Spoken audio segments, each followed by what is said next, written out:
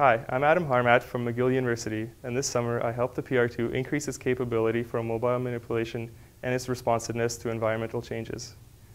PR2 can now see how to move its arms in order to avoid unexpected obstacles, such as people.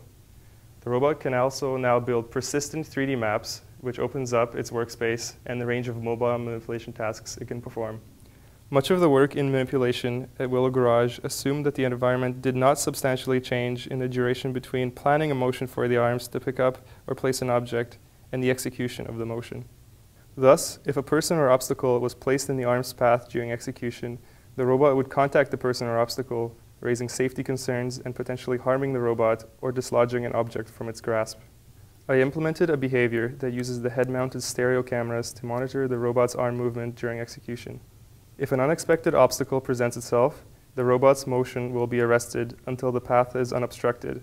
If sufficient time elapses, the robot will plan a new path to avoid the newfound obstacle.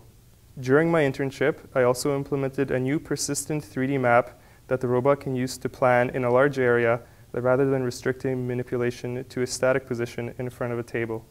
This package enables the robot to locate tables, find objects on those tables, and to ferry objects between tables.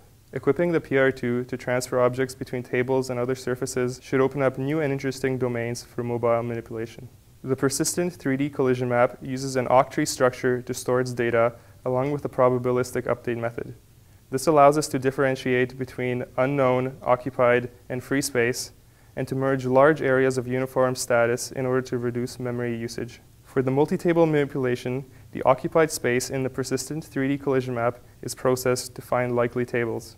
The perimeter of each table is expanded to find possible poses for the robot, which are then evaluated for reachability by the navigation stack. The volume above each table is then processed to find objects.